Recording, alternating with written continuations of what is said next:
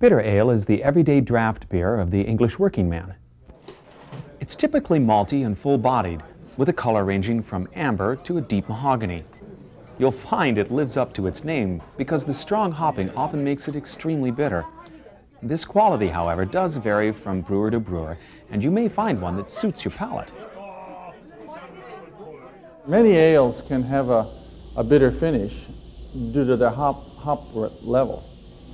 And when you say bitter, it's true it's bitter, but it's balanced with malt sweetness. So it's not you're drinking something that is purely bitter. Just like in spare ribs, a sweet sour sauce isn't purely sour.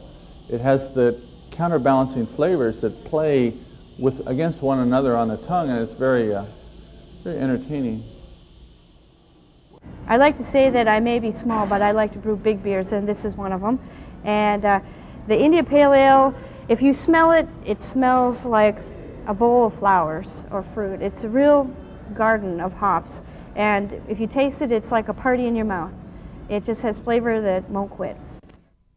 One more thing while we're on the subject. From time to time, you may hear someone refer to a pale ale. Pale ale is really the bottled version of an English bitter ale.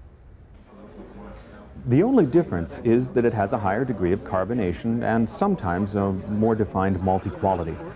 But pale in this case is an extremely relative term. That's a glass of beer.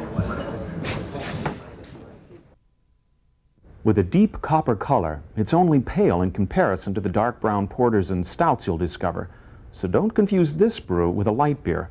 You'll find they have about as much in common as a steak and a hot dog.